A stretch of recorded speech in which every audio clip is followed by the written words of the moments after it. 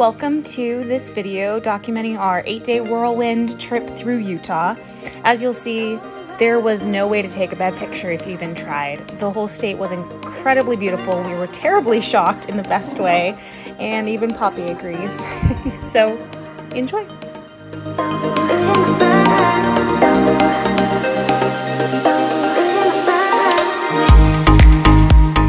Before we start showing you the amazing footage we got, we do want to say 8 days probably isn't enough time to go and actually explore everything Utah has to offer.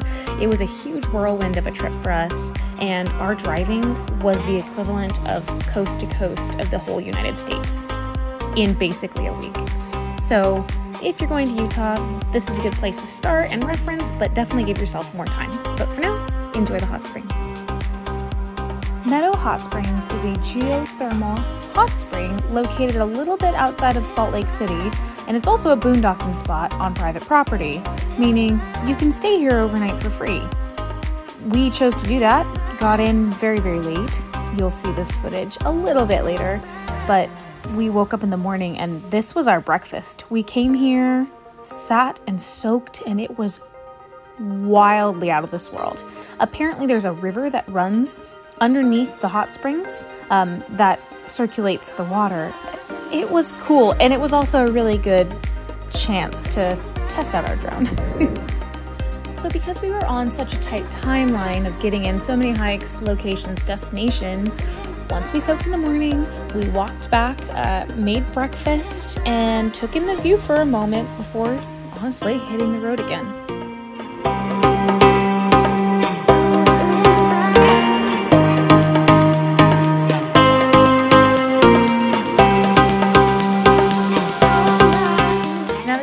The coolest hot spring in the world, we're gonna roll it back a minute and show you our introduction into Utah and all of the traveling and driving in between. And we'll probably bring it back to Meadow Hot Springs at least once.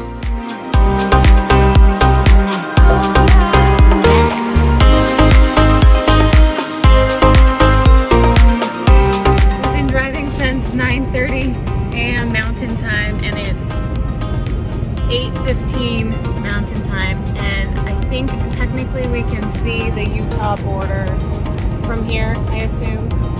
So we've got a couple more hours to go, but we almost made it to a new state for me. We're exciting. So we just got to Utah, and we're stopping to dump the trailer and get gas. But if anyone who's ever had me on Snapchat knows how I feel about the Love's gas station stops, they're the best thing ever. So in Utah, apparently, I'm gonna look over here, there are Mavericks. Now I'm gonna assess if they're anywhere near as good as Love's, or there might just be a new contestant in the best show ever, which is which gas station has the best stuff. Okay. Utah is already much nicer than Washington State. So we got into Utah. It is not, Maverick is not as amazing as Love's. It's just impossible. So yay, we made it to Utah. We passed through Salt Lake in the dark, unfortunately, but it looked beautiful, and we also laughed out loud at all these signs pointing us to Las Vegas, but then finally arrived at Meadow Hot Springs. It is 1 a.m. We finally got to the springs.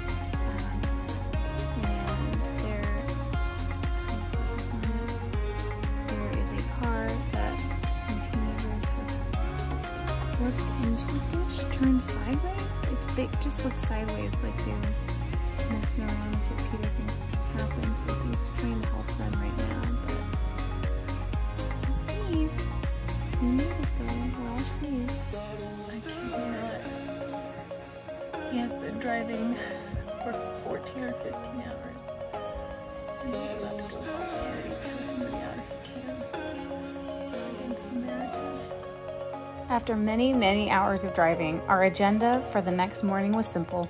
Sleep in, make some breakfast, and soak in some hot springs. We then went and drove all the way down over more towards Moab after that, but a few hours versus well over 12 felt like a piece of cake, and the weather was perfect.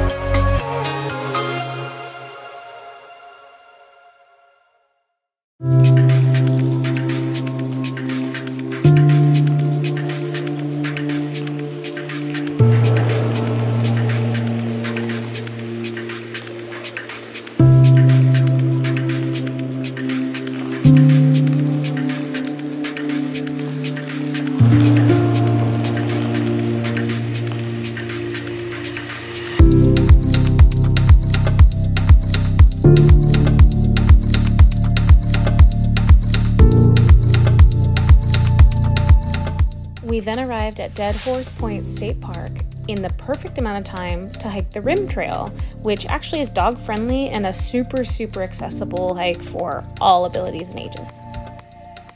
Keep in mind that as it's a state park, your National Parks Pass won't be valid here. Poppy, where'd you go?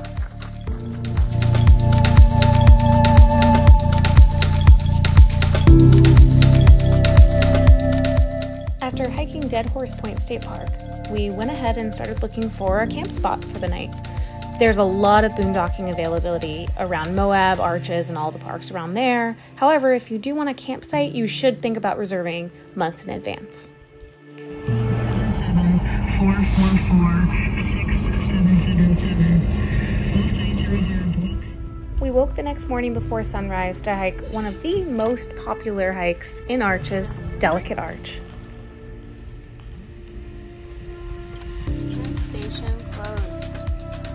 Free! Just kidding. Arches information.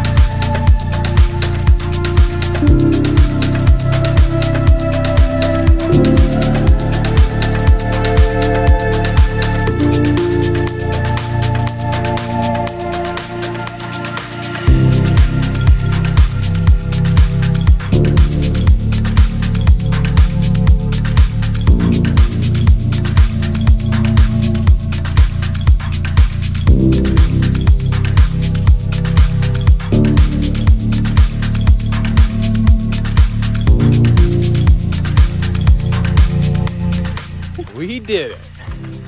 1 of 5. Then it was time to hike Bowtie and Corona Arch.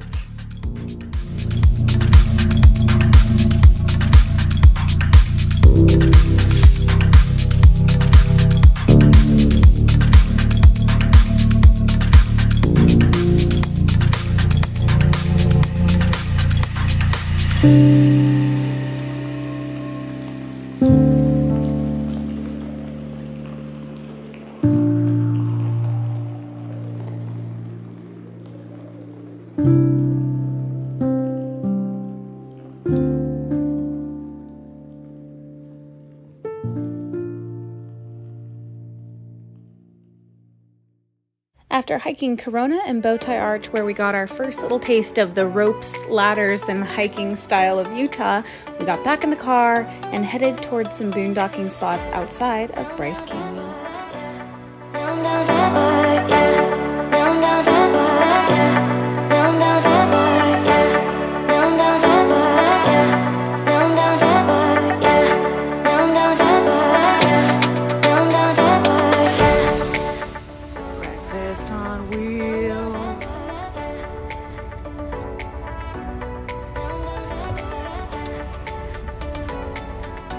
When you choose to explore national parks with a pet or a dog on board, you do have to be intentional about how you hike and when.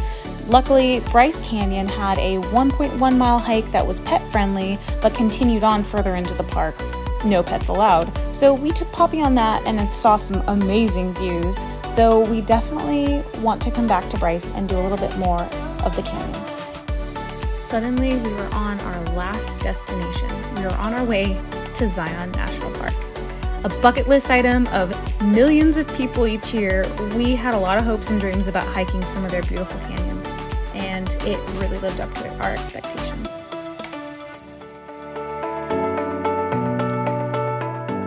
We can tell you one thing for certain: coming out of that tunnel and seeing Zion's canyons for the first time was absolutely breathtaking.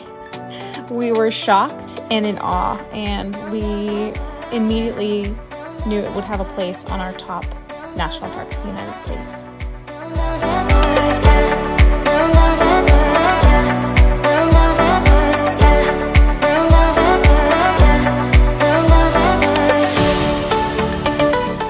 We were so fortunate fortunate and blessed that somebody gifted us a spot at the Watchman Campground, which is in Zion National Park, meaning that we could go and explore super easily via the shuttle.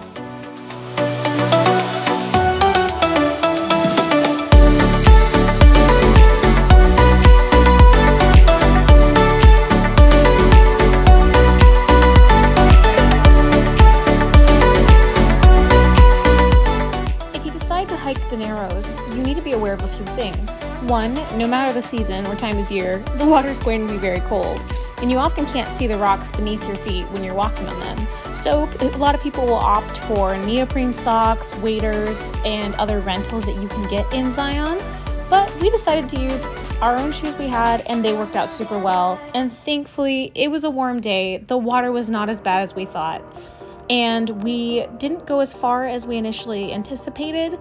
However, we felt like we did the Narrows just right.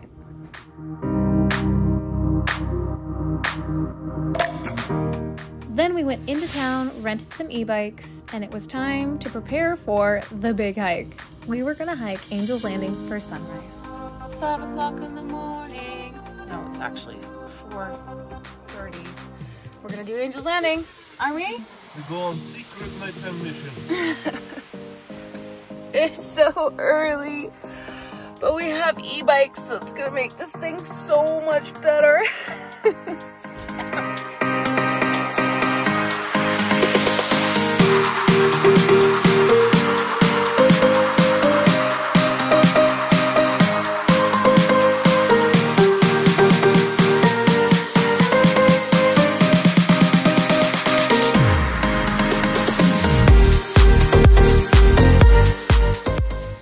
Let us start to say anyone in reasonably good physical condition with reasonably good physical balance can do this hike. However, we really don't recommend it to every single person because there were some very scary moments. It is likely the scariest hike for both of us ever, and we have done some pretty tough climbs. That being said, panic aside, when you get to the top of Angel's Landing, to the summit, and the sun comes over the mountain for the first time that day and there's not another soul up there, that's a feeling you couldn't find anywhere else.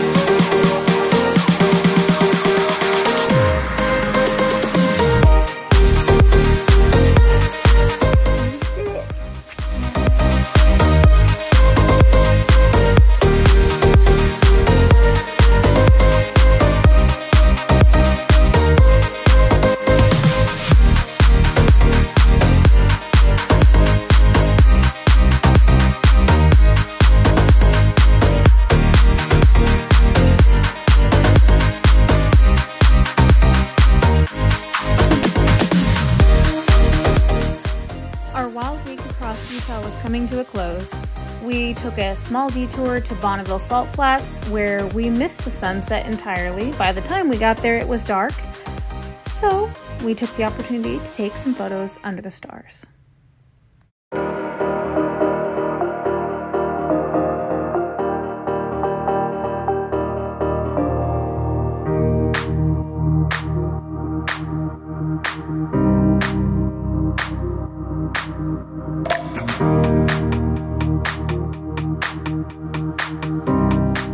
And after Bonneville Salt Flats, we traveled through Nevada and spent one of the coldest nights to date in our trailer.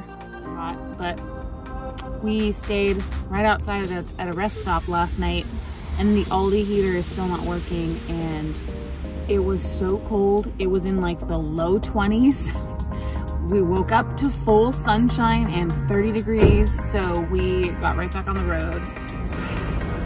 It was such a good trip. We got like 3 hours of sleep. He was driving until almost 4 o'clock in the morning last night. Well, thanks for adventuring with us through a whirlwind of a week in Utah. We were really impressed by that state, and we will definitely be going back in 2022.